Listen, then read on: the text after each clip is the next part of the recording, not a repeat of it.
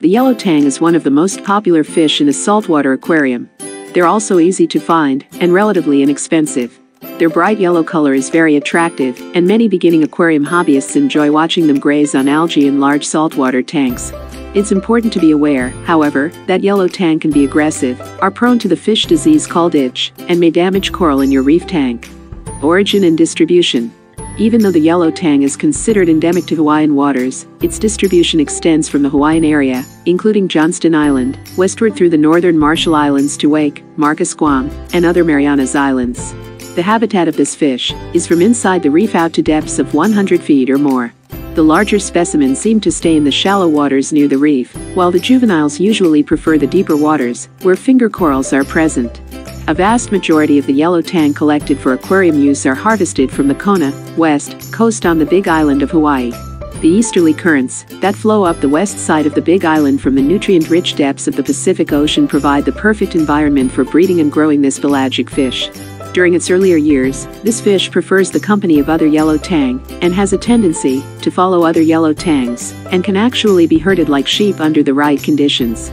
They prefer to reside in staghorn coral fields at depths above 50 feet, where they can find easy cover from predators and plenty of easy access to green algae, which is their preferred food. Colors and markings. Yellow tang start life as clear larvae, before developing their distinctive narrow, oval-shaped, bright yellow body.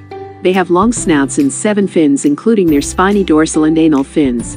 They also have a sharp white spine on both sides of their tails, which they can use to fight or defend themselves. Surprisingly, yellow tang actually changes color over the course of the day.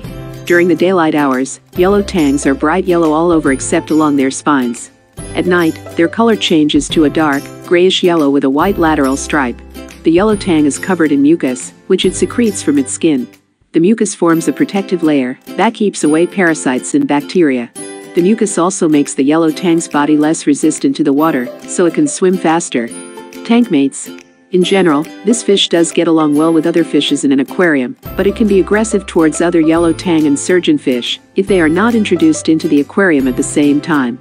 If your tank size will allow you to include several of these fish, you will be entertained by their lazy, follow the leader patterns in and through live rock arrangements.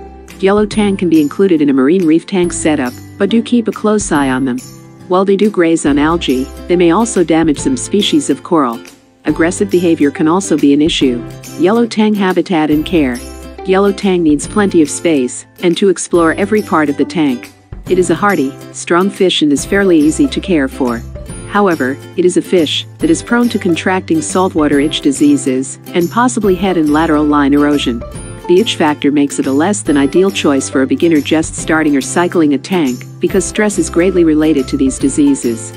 Use caution when handling this fish, as the white razor spur near the tail area is very sharp and can cause cuts or injury. Yellow tang diet. This fish is an herbivore, grazing on algae and other plant life. It is best kept in an aquarium that has good algae growth, where in turn they earn their keep by helping to keep the algae growth cropped. It will feed on the nori, other green vegetable matter and vitamin-enriched flakes, but may nibble at dried shrimp and other meaty fares as well. Use a lettuce clip or place the nori under a rock or piece of coral. This mimics its natural feeding habits. In the wild, its lifestyle is one of constant cruising and grazing. If you want to be sure the yellow tang maintains its beautiful color, avoid feeding it meat. You can, however, feed it vegetables such as zucchini, broccoli, and lettuce. Sexual differences. Male and female yellow tang look very similar. When mating, however, males change color and have a shimmering behavior which makes them identifiable. Breeding of the yellow tang. In the wild, yellow tang travel alone or in loose schools and spawn around the time of the full moon. Yellow tangs are group spawners, but it is extremely difficult to breed these fish in captivity. Only since 2015 have researchers managed to keep a group of juvenile yellow tang alive past the larval stage. This achievement has significant potential for increasing the availability of pet yellow tang. Natural habitat of the yellow tang. Yellow tangs live in subtropical waters from the western coast of Hawaii to the eastern coast of Japan. Their main population is found in Hawaii, where they have the honor as the only solid yellow fish spotted out on the reefs. This is probably why their Hawaiian name yellow tea leaf. Most wild-caught yellow tangs come from the Kona region of Hawaii. They inhabit coral reefs in shallow waters near the continental shelf, hanging out in small schools. They live lower in the water column, where the water is calmer. Juvenile yellow tangs tend to live deeper and farther from the reefs, where it's safer for them to grow and develop. This is due to their clear larval stage. As part of the plankton, they hang out in the deepest part of the oceans. They don't shift closer to shallower coral reefs until they mature into adults. As you can see in the image above, I was fortunate to see shoals of yellow tang off the coast of the Big Island of Hawaii during a dive. They're one of the smallest of the surgeonfish, and the shoals provide additional defense for them. At night, they'll divide and find their own crevices to hide in for the night. Yellow tangs have historically been Hawaii's largest fish export. They made up 80% of all fish caught for the aquarium trade. In 1990, fish replenishment areas were set up off the Kona coast, preventing fish collection for aquarium sales in 30% of the area. Currently, the yellow tang population is listed as stable with no shortage of specimens in the areas where the collection is allowed. The yellow tang will likely remain one of the most popular saltwater fish, as long as legislation allows. Yellow tang compatibility.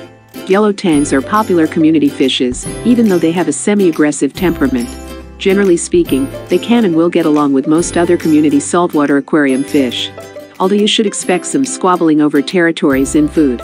Algae isn't always in plentiful supply. And while yellow tangs order from the herbivore side of the menu, they are surgeonfish. That means they're not above flaring those spines to clear off the competition. As with any fish with a mean streak, you need to consider the order you add them to the tank. Any fish added after the yellow tang are more likely to receive the brunt of that aggressive streak. As such, always make these tangs last in. This way, they can't set up a territory in advance. Then you'll have a well-behaved ray of sunshine. Yellow tangs display aggression by flaring their fins and swimming sideways or backward toward the target fish. This shows off their size, what there is of it, and flexes the sharp white scalpel near their tail. Sometimes the display is a non-violent threat, providing enough warning for the target fish to head out of the area. Other times, they give the rival a whack with their scalpel, and it can inflict a serious wound. In my experience with yellow tangs, they get along most of the time with almost all other fish. But occasionally, you get that one fish your tang just can't stand for some reason. Then they may chase, harass, bully and even slash the other fish. Generally, it isn't recommended to have more than one surgeonfish in an aquarium, and that goes for yellow tangs too.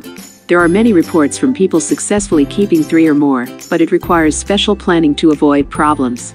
If you plan to introduce more than one surgeonfish into your tank, it's best to add them all at the same time.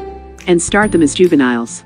That way, no fish gets the chance to establish the tank as theirs before anyone else. They can then establish a pecking order naturally and peacefully coexist. Don't bank on it working perfectly every time, though. It can end badly. Just take a look at that image above. Luckily, yellow tangs are reef compatible and won't nip at the fleshy polyps of corals. Still, some bold individuals may harm corals by disturbing them too often due to aggressive feeding. To clarify, the tangs are eating algae, not the corals. But they sometimes upset the apple cart in their zest for their vegan meal. So, today we are looking for some details about yellow tang. Thanks for watching, subscribe for more videos.